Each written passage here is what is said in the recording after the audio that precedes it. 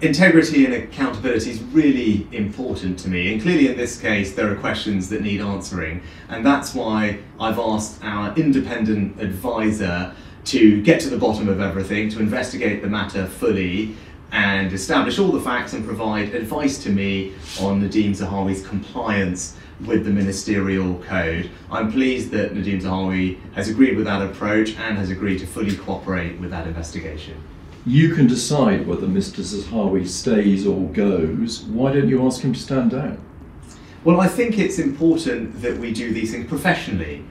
Integrity and accountability is really important to me, but it's also important that we do these things properly, and that's why the independent advisor has been asked to fully investigate this matter and provide advice to me on Nadhim Zahawi's compliance with the ministerial code, and on the basis of that we'll decide on the appropriate next steps. But Nadhim Zahawi has agreed to fully cooperate with that investigation.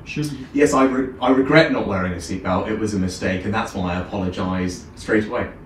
How can the public be reassured that you as Prime Minister respect the laws of the land which everyone has to follow? Of course I do, and in this instance I made a mistake which I regret deeply, and that's why I apologise straight away.